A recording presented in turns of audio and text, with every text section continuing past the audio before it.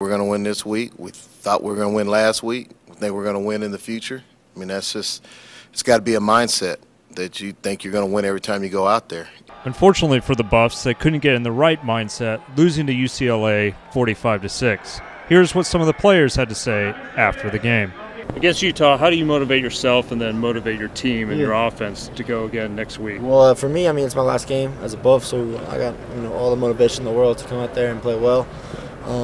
For the team, I mean, we gotta end this road streak. I mean, it's the last game of the year on the road. I mean, we got to do it, and we got to have a good week of practice. I know it's a short week, so we got to come out there and prepare like it's like we got something right on this. So. Toney, 4 games now in a row with a TD. One more, you tie Ray Cruz's record. What does that record mean to you? I don't even pay attention to the record books. I didn't even know that. This is the first time hearing about it. I just want to win. The only record I care about is our wins and loss columns. I don't care about my individual stats. I don't care how I perform. I just go out there and try to earn my scholarship and do what I'm asked to do and please my coaches and my family and then myself third. So I didn't know about that record.